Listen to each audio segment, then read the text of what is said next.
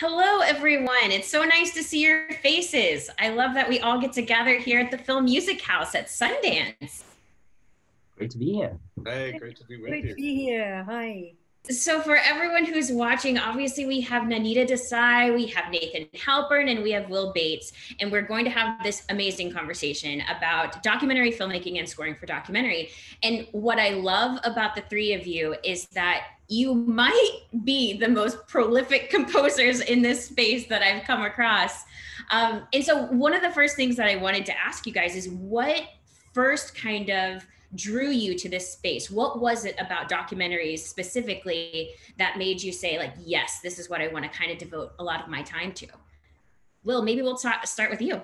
Sure. I guess, well, I mean, first of all, I've always wanted to be a composer. Since I was a little kid, I was obsessed with John Williams and all of those greats. And I think part of being, I live in LA now, but part of, I grew up in London and then I moved to New York City and I lived there for 15 years. And I think part of being in the community of that city, it has such a vibrant documentary scene. And I found that a lot of the filmmakers that I met and a lot of people that were making Sundance movies and independent movies all seemed to be at some point in their careers making documentaries. And just because of that, by virtue of that, I ended up jumping into it. And I'm fortunate enough to continue to work with some of those filmmakers and documentaries are it's such a different skill set, I think, for a composer, and it's a lovely challenge and keeps us all interested in the work.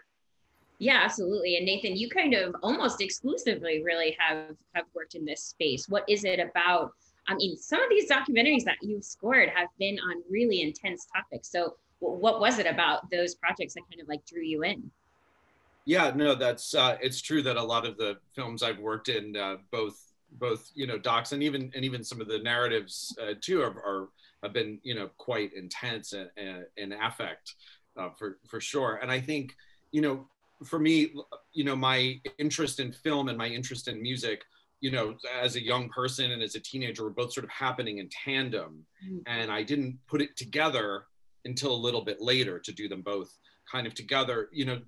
Similarly, Will, as you mentioned, being in New York City was a big part of that, both playing in music, playing in bands and playing shows, but then being a part of that sort of film culture. And, we have this, tremendous, sort of film repertory culture in New York City, and the two were always sort of informing the other, and I found that to be, a very, significant and inspiring thing. Yeah, absolutely. And Nainita, one of the things about kind of this documentary space is that you have such you've especially very recently, like with For Sama and even with the Reason I Jumped, they're both such interesting stories, but I also think kind of being told in a different way. This was not the first, For Sama was not the first necessarily documentary to kind of cover the Syrian war, but it was a very unique perspective. The same thing with this idea of a unique perspective with The Reason I Jumped. Can you kind of talk about what it was like working on projects? Did you immediately recognize that with the footage that you were seeing? No, not at all. It was a very, very unusual and different process. And I guess, I've come from, I fell into documentary score writing, and now I find it, as much as I sort of branch off into other areas like video games and fiction and drama series and so on, I find that the core root of what I'm known for is obviously documentary scoring. But I find that the way my path into a film is trying to find the true heart in terms of being totally having integrity and authenticity to the storytelling. And For Sama was meant to be a normal 1 hour documentary for Channel 4 that we were editing for 9, 10, 11 weeks, and we ended up offlining, being in the edit for 1.5 years, and I scored it in 3 different ways. So authenticity was paramount. I brought in Syrian musicians and a musician to play on it, and with The Reason I Jump, I think I worked on that for a year as well. And I find the storytelling and the heart and the power of real true life stories is so potent and powerful you know, what's that phrase? Fact is stranger than fiction. You know, Yeah.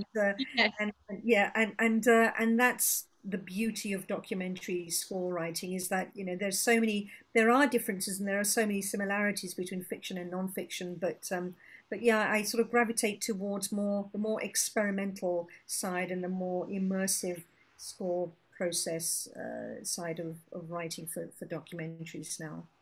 Yeah, when you guys are thinking about taking on a new project, a new documentary project, what are some of the questions that you guys ask yourselves internally before deciding, yes, this is the project for me? Are there, I mean, again, like, you guys have taken on projects that explore, you know, very complicated aspects of the human experience. You know, I think something like Crazy Not Insane that you did, Will, with this idea of really exploring the psychology of murderers, like, that's a very intense place to keep your mind and keep yourself musically too.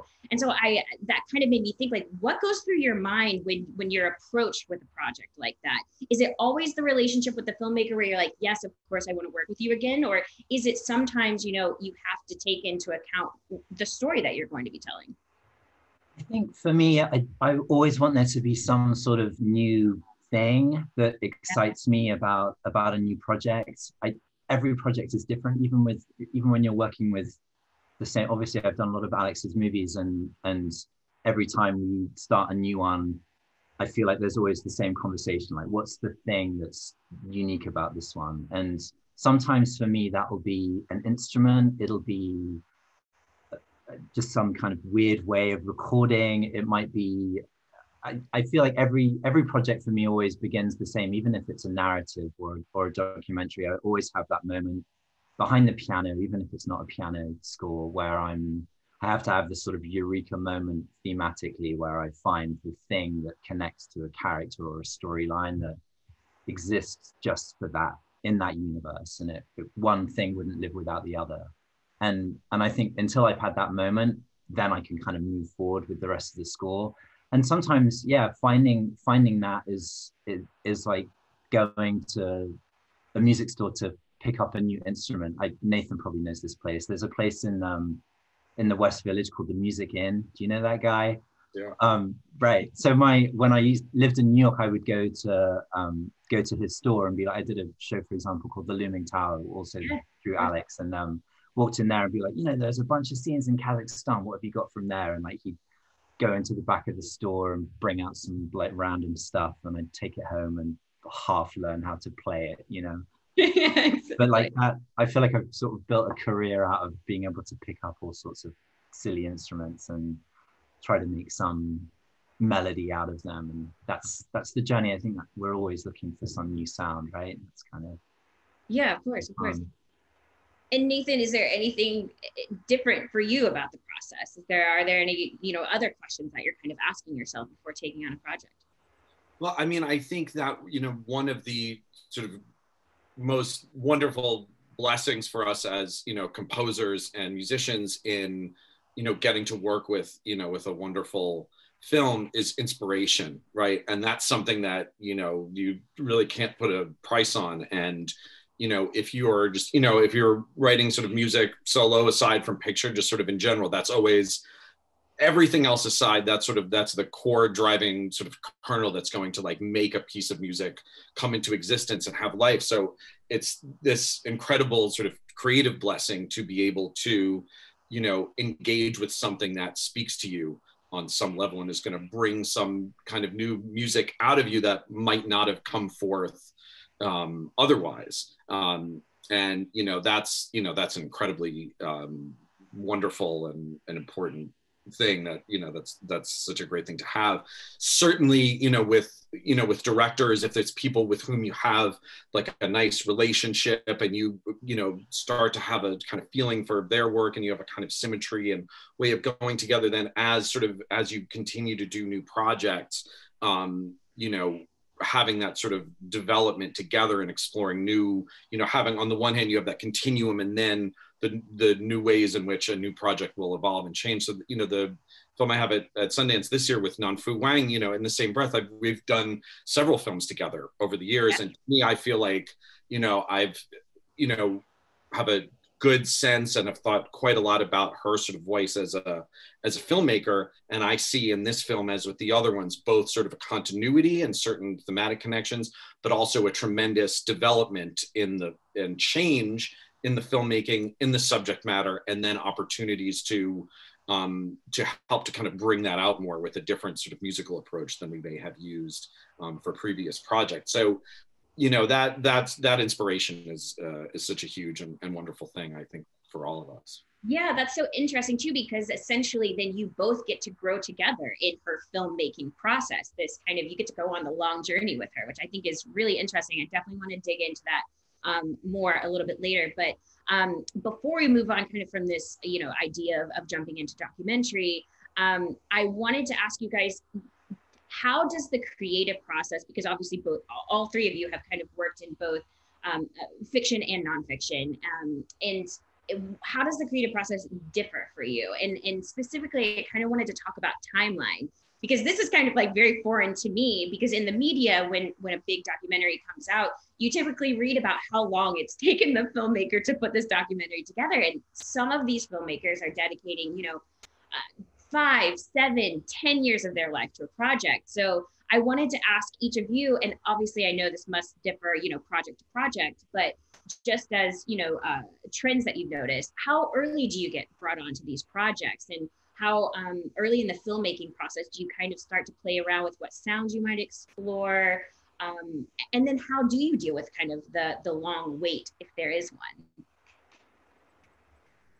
one? Yeah, I'll start this one off. I've found more and more so that filmmakers are asking composers, or asking me at least, to come in earlier on, as early on as possible, and I relish that, because you feel that, you know, I feel that I'm a filmmaker as well from a musical perspective. I'm helping to tell the story and helping to inform the edit. So, for example, with The Reason I Jump, I wrote a lot of material. I really like to write a lot of material away from the images, away from the pictures, and experiment, and more so on that film we were doing. I'm very visually inspired, and I'm more so than anything else. But on that film and on other projects, I'm finding that I will write away from the images, give the edit a whole raft of ideas and experiments, and it's a little bit like throwing mud against the wall. Yes. We'll experiment with instrumental palette and techniques, and then some of it may work, some of it may not work in the edit, but then you're helping to inform the edit, and vice versa. And that's a really cool way of working.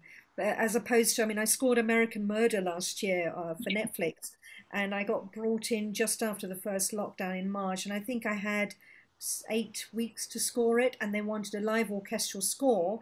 Wow. Where I had to record all the musicians remotely, and some of these players were in their kitchens, and we were controlling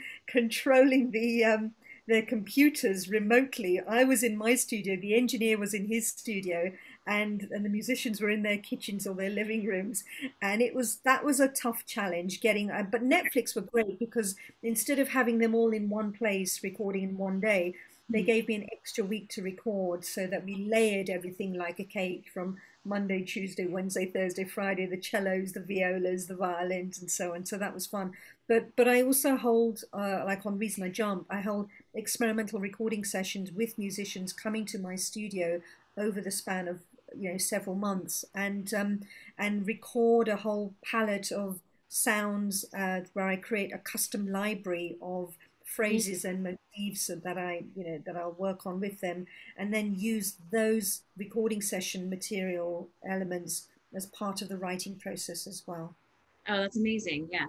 And Nathan, have you ever had to deal with this moment where you maybe had like a long period of time between maybe getting the first parts of the footage, and then, you know, much later getting that second batch?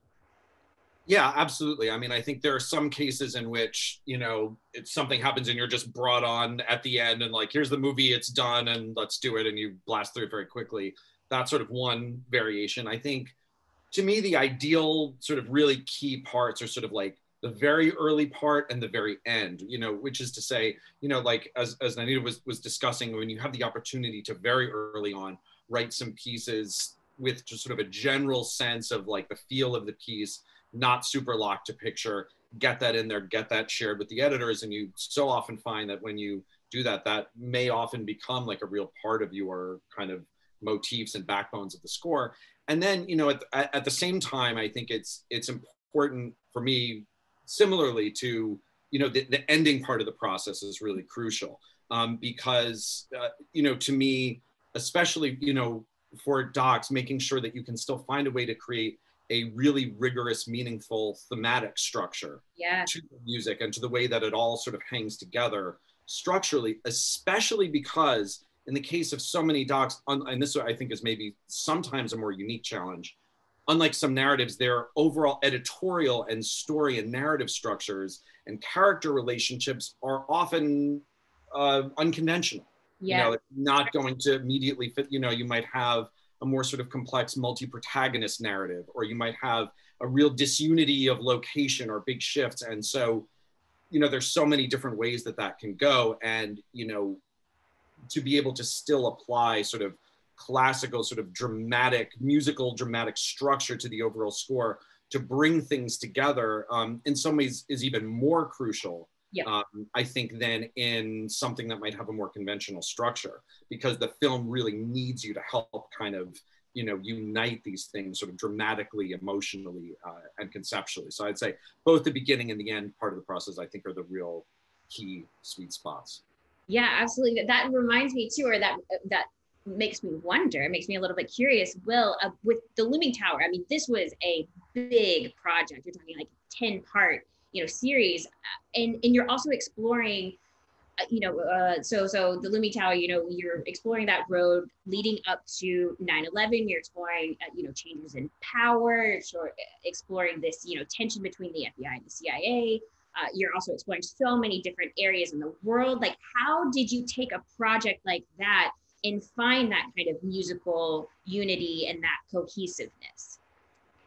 I think that one was really about character. It was really like finding the stories, and there's such a human story within all of that, like the tragedy of the head of the FBI like dying in the towers and everything, and you know, once he obviously left the bureau.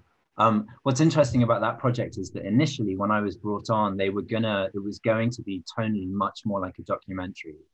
And Alex was an EP on it, and it was going to have this sort of much more sort of verite feel to it. And as the project developed, it became more of a narrative driven story, which was kind of interesting. So it always had this kind of beating heart of a documentary, and it's in the script, and in Lawrence's book, it's very kind of based on fact. And I think that's what really drew a lot of people to it.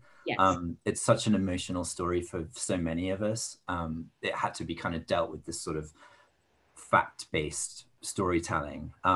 So I think that was really important with the music too, and kind of speaks to what Nathan was just saying, like having to take a lot of those disparate locations and themes and sort of give it a coherency. And you know, that's just part of the fun of what we do, and finding those colors and putting the circle into the square and like figuring out the puzzle. And you know, with a lot of documentaries, another thing I just wanted to add to what he was saying is that sometimes you don't know how the story's going to end. I'm not sure if you guys have had this experience, but they a lot of times you'll be editing and, you know, involved in the edit, and your music hopefully will be kind of helping to kind of guide that process.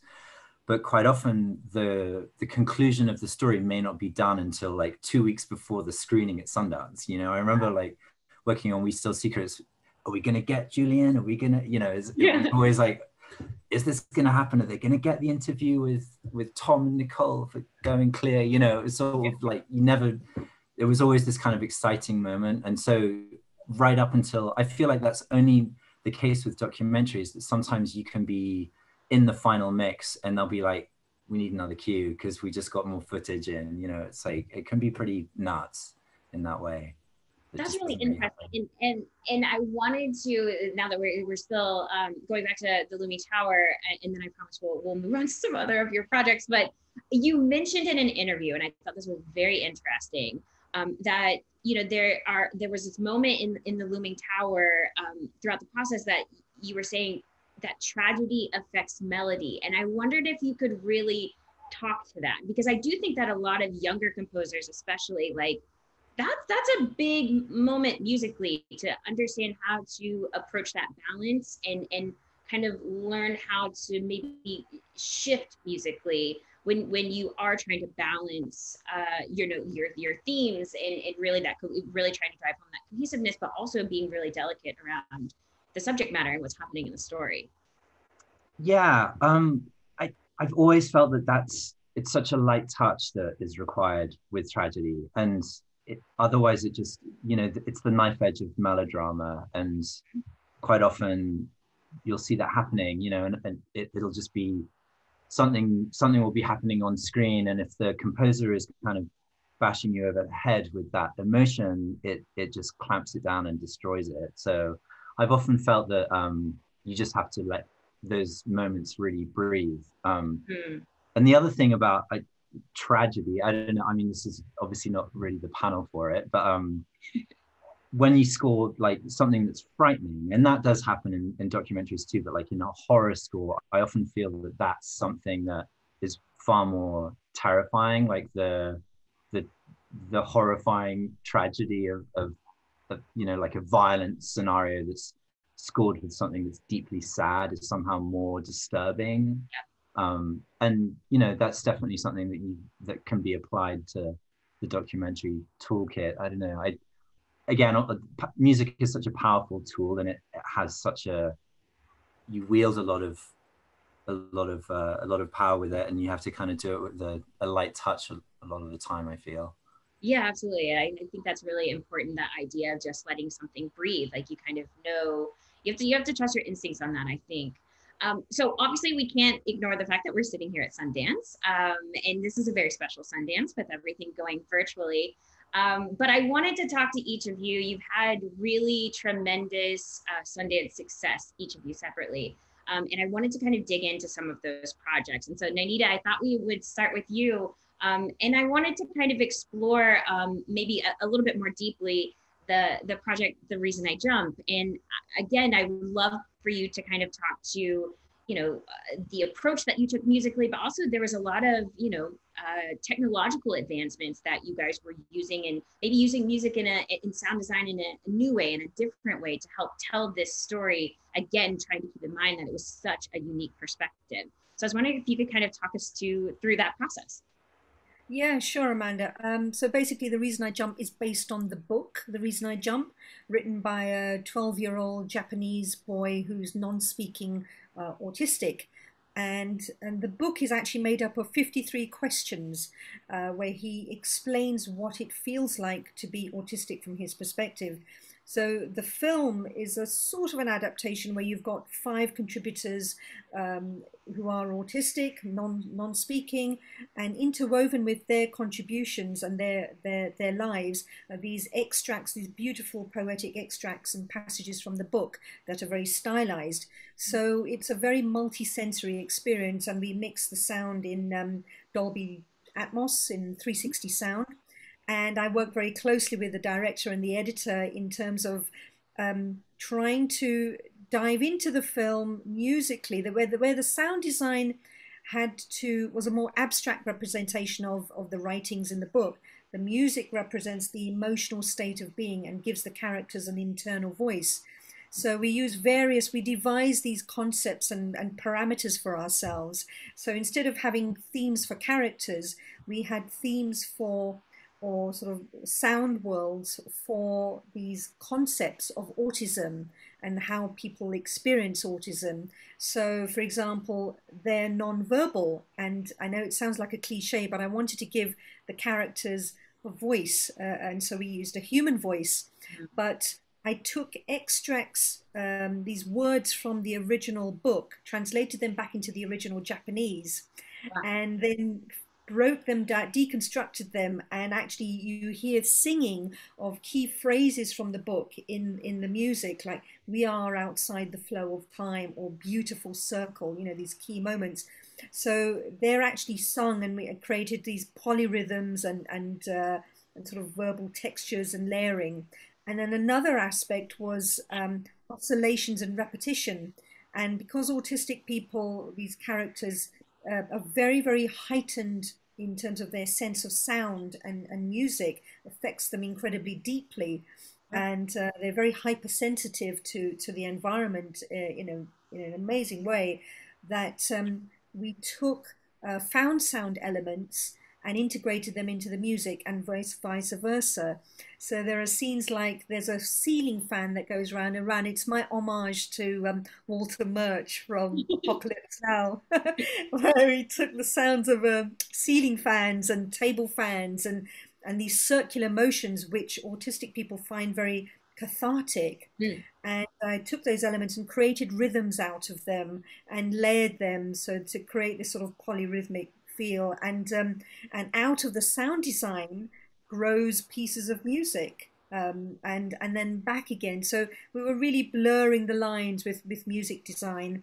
And I wrote a lot of I brought in, actually, one thing I want to say is, in terms of authenticity and integrity to the subject matter, I brought in a cellist who plays for the London Philharmonic Orchestra, and she's autistic herself, and she's a cultural ambassador for the National Autistic Association in the UK.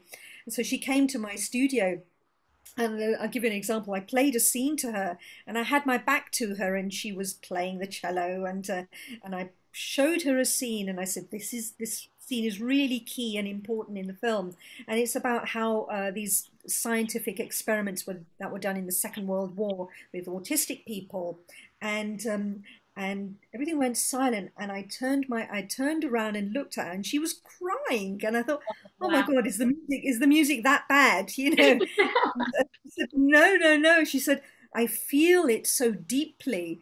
You know, I experience everything that these characters experience on screen. I go through it every day of my life, and to have that kind of perceptiveness and sensitivity was made all the more poignant and beautiful with her contribution to the music. And it was the same for Sama. I brought in a Syrian violinist who was a refugee, and who lives in Italy now, and he created this sound on his violin that was really raw and gritty and dirty, and it represented the aching heartbeat of Aleppo.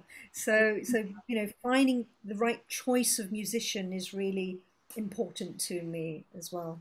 Yeah, that's super powerful.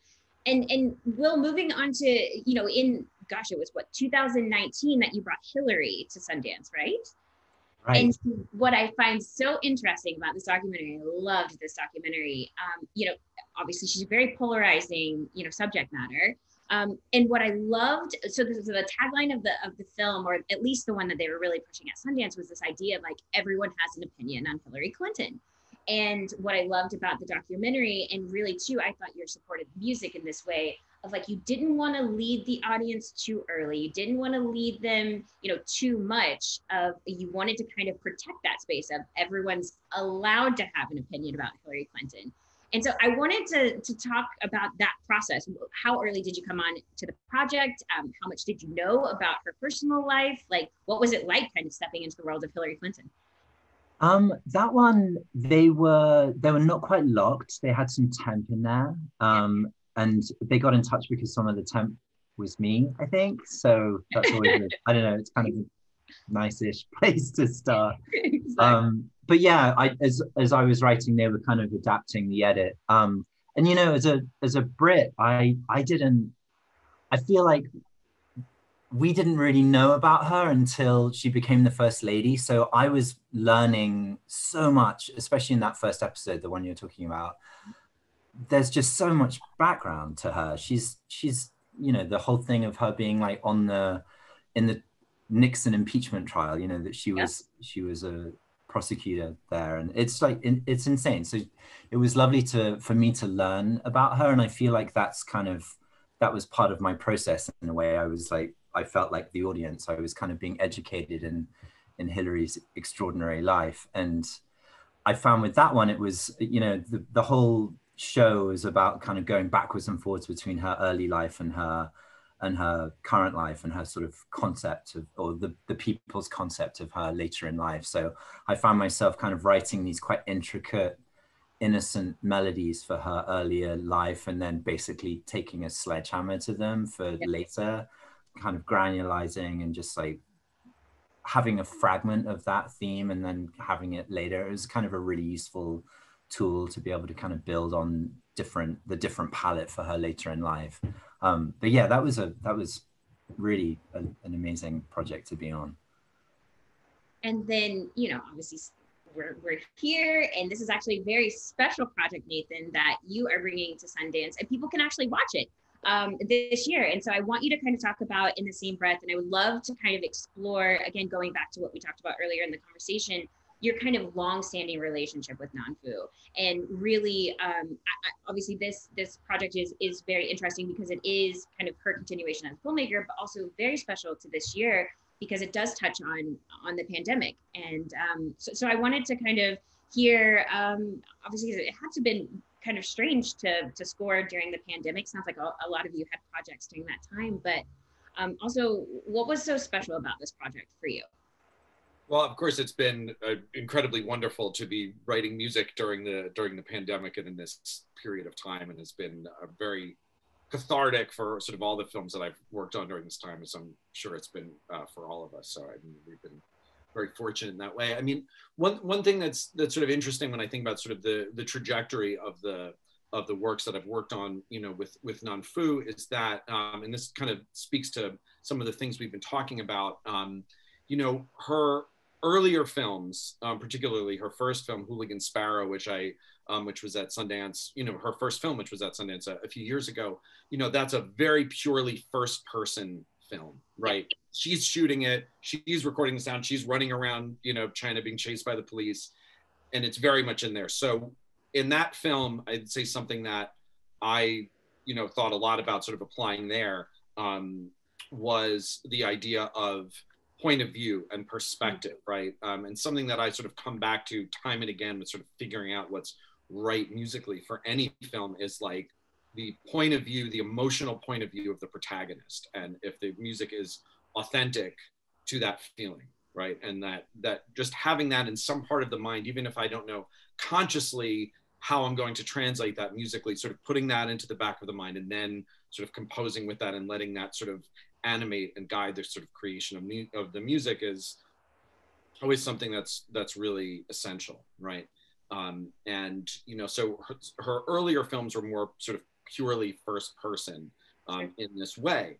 Now, you know, and she narrates them. Now, in the same breath, an interesting sort of thing about it is she does narrate it. There is a strong first person element. It is very much her unique point of view, both in terms of her voiceover, the presentation, and her sort of editorial techniques, which again are a very sort of auteurist thing that's very specific to the way that she works with very disparate kind of material, right? And a particular relationship to memory and flashback.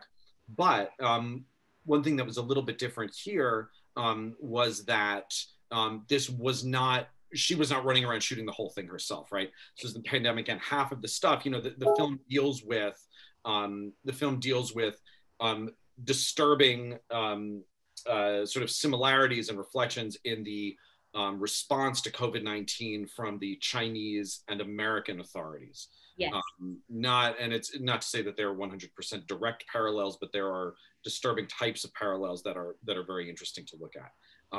And so she has in this some amazing footage that remote camera people that she got in touch with, you know, discreetly in China were shooting, you know, in Wuhan and in China. And they, you know, really put themselves at great risk and brought back, you know, really tremendous and very powerful and very enlightening footage. But I think, you know, one thing that winds up happening is that, you know, it gives, because there's a bit more of a distance, right, in terms of the way that we look at some of the images. You know, we're seeing these larger, say, cityscapes of New York City and of Wuhan, and there's more of a sense of remove, right, than just purely being in her subjectivity as a character.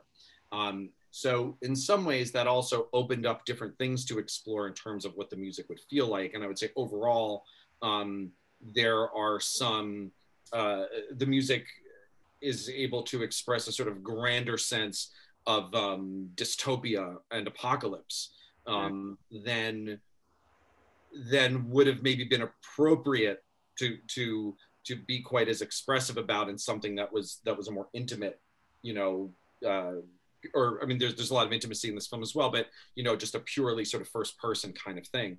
And that also speaks to, I think, you know, we talk about the sort of point of view and subjectivity, and that's kind of one of the things that to me is very important, right, in subtext of the scenes, in creating a score, you know, both for a narrative or a doc. But I think similarly, the other thing that I think about a lot is, and this is a more nebulous and sort of kind of harder to pin down thing. It's a bit more touchy-feely, which I think the score is crucial for, which is just what does this world feel like? What is the nature of this film? What is the overall affect of this piece? And how are we as the audience meant to kind of take this overall reality that we're stepping into? What is the aesthetic of the piece?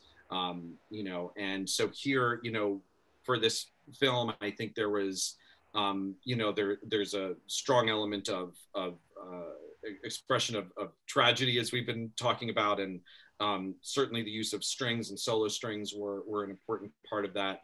But that's set against, sometimes in simultaneity, with very apocalyptic, dystopian, almost Blade Runner inspired, you know, monolithic synth blocks and things like that, and very sort of defamiliarized sounds, which all kind of go together in interesting ways. So yeah, it was a very interesting experience. But I think, again, you know, the last film that I had with Nan Fu at Sundance, One Child Nation, and I should say both that one and Hooligan Sparrow, I did those films with my friend Chris Ruggiero, who co-composed those films. And in the case of those, you know, when you're dealing with footage of you know, forced abortions and sterilizations and, you know, fields full of fetuses, you know, as we were discussing earlier, you need to tread very lightly around that. In a lot of cases, there's not much to add musically, right? Like if you start piling on additional sort of tragedy musically, that's going to irritate the audience and it's going to take you out of it. So, you know, I think it's very important in those cases to know, you know, what subtext are you bringing or not? Like in other words, ideally, musically, you need to be dialing into and dialing up a subtext that's authentic to the material, but which we as the audience might not fully get otherwise. So in some moments in the same breath, if we are seeing a blank and empty cityscape, what we're looking at doesn't necessarily have a horrible affect, it's just a cityscape. But we know that behind the windows and behind the doors is untold tragedy and death. Mm-hmm. And the music, combined with these more neutral images, can bring out sort of dialectically this sort of deeper truth. And that's the type of thing that I'm always very drawn to and very excited about in the score. Well, I think it's something too that you guys are all very, very adept at, and you are such powerful storytellers in your space. And I have to thank you all for spending the time with us to tell us about your journeys and also about these really, really special projects. The last question that I have for you guys is, what are you looking forward to this year at Sundance, outside of this conversation, obviously? And what advice would you give to people who might be watching and experiencing their first Sundance? I'm always excited just to see what those breakout movies are going to be. It's the thing that we all want to know. What's going to be the beasts of the Southern Wild of this year? And I guess I would add, just it's such a wonderful, safe community to experiment in, and Sundance has done a lot for me over the years. And I think if you can, if you're lucky enough to have a project here, then just make the most of it and make those connections and cling on to it for dear life, because there's really nothing quite like it. I'm looking forward to a couple of films which have been scored by friends of mine. So I can't wait to see them. One is Censor, which is a horror, a UK horror, by Prano Bailey Bond, and another one is Misha and the Wolves, which is just such like an intriguing story. So I think director is Sam Hopkinson, so scored by a friend of mine, Nick Foster. So I can't wait to see those films. And I think, you know, last year Sundance was I had my very first Sundance last year, and just before COVID hit, so I consider myself to be incredibly privileged to have been able to attend, and it was just a blast. I just had just the most incredible time. It's the most beautiful of settings of any film festival I've ever been to, and music has such a special warm place at the heart of the festival, and the connections you make will last a long time. So, you know, I just think make the most, network like hell, and just, you know, make new friends as well as meet new collaborators. That's right. I always look forward to seeing the short film. Yeah. That's always a very special part of Sundance for me, and something I always really look forward to. And that's definitely something I'll be looking for this year. And I mean, another thing we're doing it virtually now, but one of the things that's always really has been special to me with Sundance over the years is meeting other composers. And we're doing this virtually this time, but you all I've never met before, and you know, and I love your work, and it's so nice getting to meet you. And I think that, you know, for me, usually, you know, we spend most of our time as composers with either our musicians that we work with or with our directors and editors and stuff like that. But because we're all, you know, huddled away in our studios, you know, we don't always see each other quite as much. So that's always a really nice, for me, and real special thing at Sundance. Yes, I too am glad that we got to gather this year, and thank you again for joining us at the Film Music House, and happy Sundancing.